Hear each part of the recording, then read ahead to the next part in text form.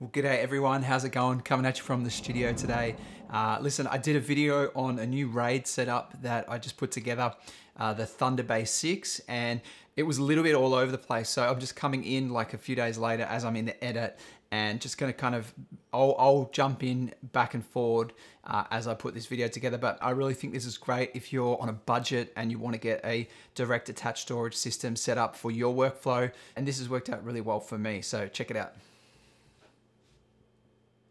Just doing some upgrades at the moment with my RAID setup, and I wanted to take you through that and talk a little bit about some of the decisions I made and what product I've landed on.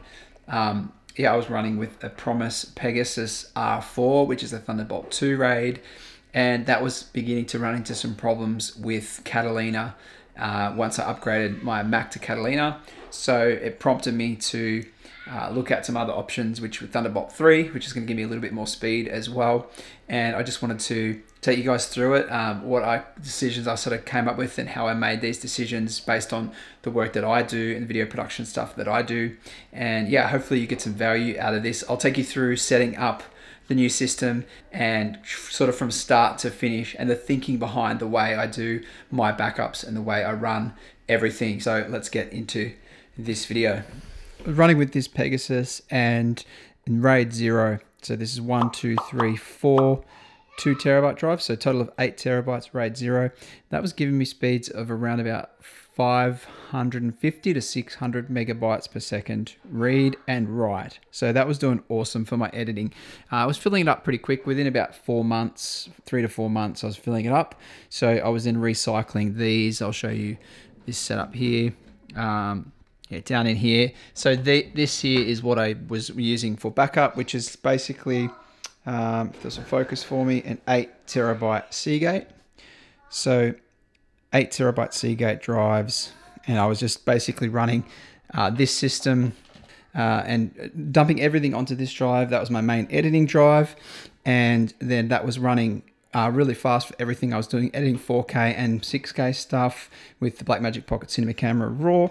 Then I was backing that up incrementally, like every half an hour, or as I dumped a whole lot of footage on, it would then back up. Once this was finished dumping onto it, would directly back up to this, which is an 8 terabyte. Usually this is just a different one from 2019, but would back up to this. And then what would happen from there is this would then go up to the cloud. So this drive itself was connected to backblaze, and that would then go up to backblaze through my computer. So I'd leave my computer running overnight, let that back up to backblaze. It would take sometimes, say if I dropped 2 terabytes of footage or a terabyte or something, a big project, it would take probably about 2 days, 48 hours maybe, to back up to backblaze. So within a couple of days, I would have everything backed up in triplicate.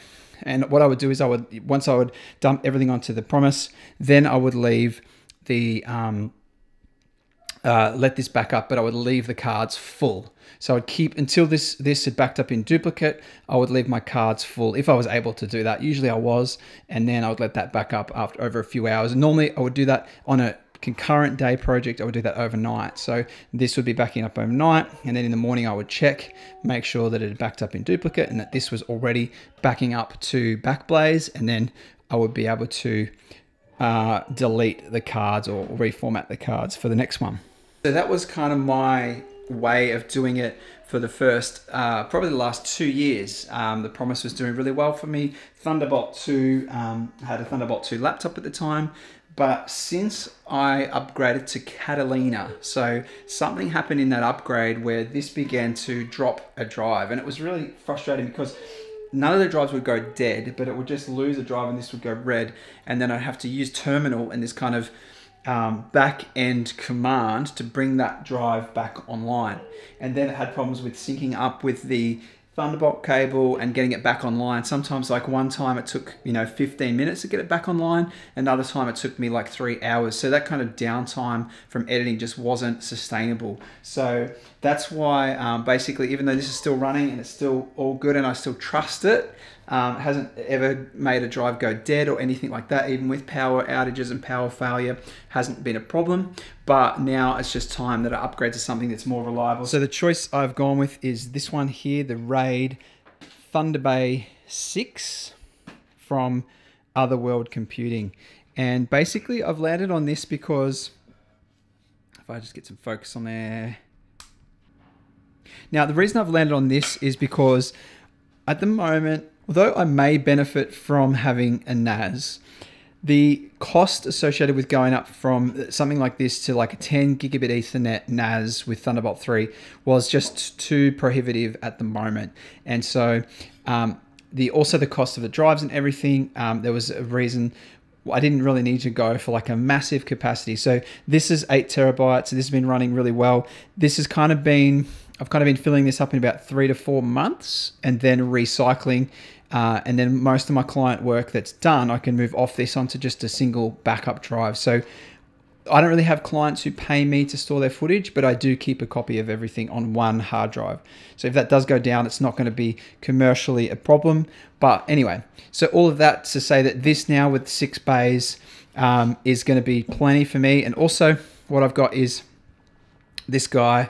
This is not actually the one because I actually end up getting another one, but I've got a 1 terabyte NVMe that goes in the back of this. So let me take you around to the back and show you what the back of it looks like. So here's the back of the Thunderbay 6. It's got the little Kensington lock. It's got 2 Thunderbolt 3 ports, which is daisy chain, and you can daisy chain up to 6 of these. So I also thought that the price point of this was really good. This was actually a refurbed or a resupply model, so it was a little bit cheaper, probably about $400 US. So I thought with a daisy chain, I can add another 6 and another 6 later and keep those speeds and keep stocking up on the drives that I use. So I can add another 12 terabytes for around about $1,600, $1,400 to $1,600, so $1,600 max. So that's not a bad addition to this, and so that was my thinking around having this drive. Also, it's got the display port, so I can run a monitor, 4K monitor off this. Easy peasy. I like that it's got a physical switch. So one thing about the Promise is the Promise didn't have a physical switch. There was an off button at the front here, but when you plug it in, as soon as you plug it in, it fires up. So I didn't like that. I wanted to be able to plug it in and then switch it on, physical switch. So when I'm recording as well, I can turn this switch off if the fan noise is bad while I'm recording. So this is kind of why I've landed on Thunderbay 6. And inside here, there's 2 little screws here. Inside, you can put a slot of NVMe. So I've got 1 single slot just as a 1 terabyte scratch disk on this drive. So that's enough information about what I do. So this also is going to be now 12 terabytes, but I might run this now in RAID 5. So my RAID 5 speeds, I think is going to be about 800 read speed. Yeah, 800 read, I think it is, and 800 read and 450 write speed with RAID 5. So whereas this one I couldn't run in RAID 5 because there's only 4 drives and I would lose too much capacity and too much speed. Now I think I can run this in RAID 5. I'm still going to have another 12 terabytes similar to this, but in a different drive, a faster drive, a 7200 RPM drive that will run my backups. So I will basically have the same scenario, but in RAID 5. Now what that means is if one of these 6 drives go down, then I can replace that drive and get back online within hours. So because they're only 2 terabyte drives, they're going to come up online pretty quick and it's going to recopy and reconfigure very quickly. So that's going to keep me up and running. If 1 drive was to go, if 2 drives were to go due to power failure or something, then I would have it all backed up anyway.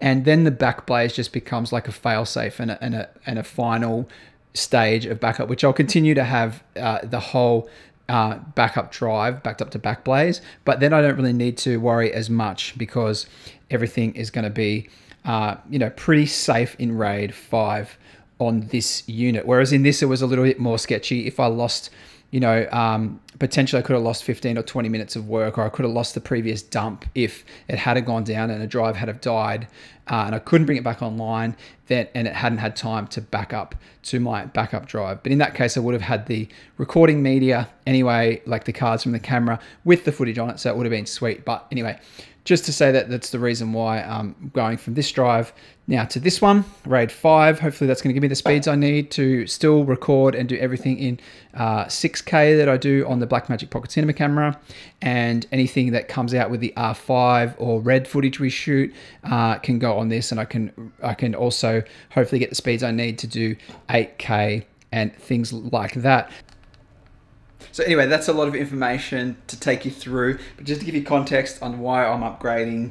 And then, you know, with 12 terabytes, that might do me for around about 6 months. Who knows? I'm shooting a lot of Blackmagic Pocket Cinema stuff and doing, you know, corporate videos, events, you know, that can blow out to a terabyte or two of footage for, you know, per event that we do or per shoot that we do. If it's a week-long shoot, that might be a couple of terabytes of footage. So in that case, that really won't be enough, but I can scale it up by upgrading drives to bigger drives, or I can get another unit and then just daisy chain it. So there is that redundancy there if we need to go upgrade. Now, in terms of the price, before I actually get into putting drives and everything, the price point for this is pretty good, because what I'll have to do in 6 months' time is just upgrade the actual backup drive, and then I'll just archive the backup drive that will be currently connected to this. So that means that I can continue to upgrade the backup drives, continue to archive backup drives, and then just keep this pretty fresh, keep upgrading it, keep, you know, clearing the footage off it, and just keep using it as my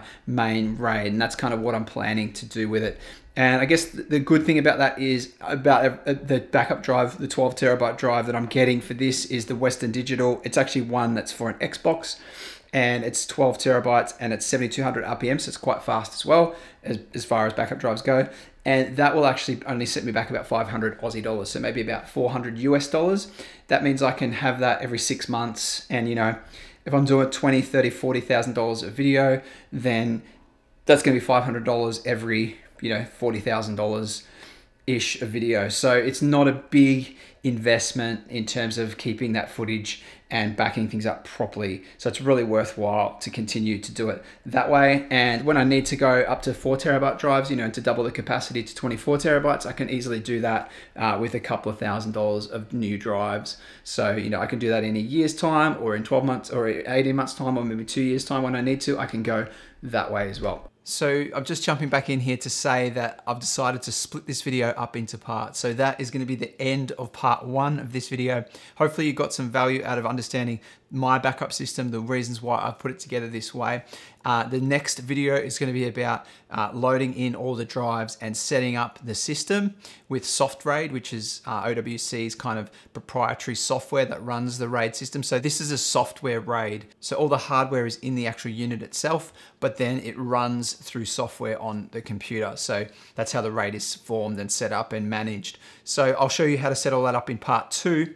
And then in part 3, I'm going to just do some read and write speed tests of different configurations. So part 2 and 3 of this, I'll unpack where I landed with the RAID setup that I went with. And you'll see that I wanted to go with RAID 5, and that didn't actually eventuate. So I'll show you the reasons why that happened. So hopefully got value out of this first one and how I do my backups. And I will see you in the next one. Bye for now.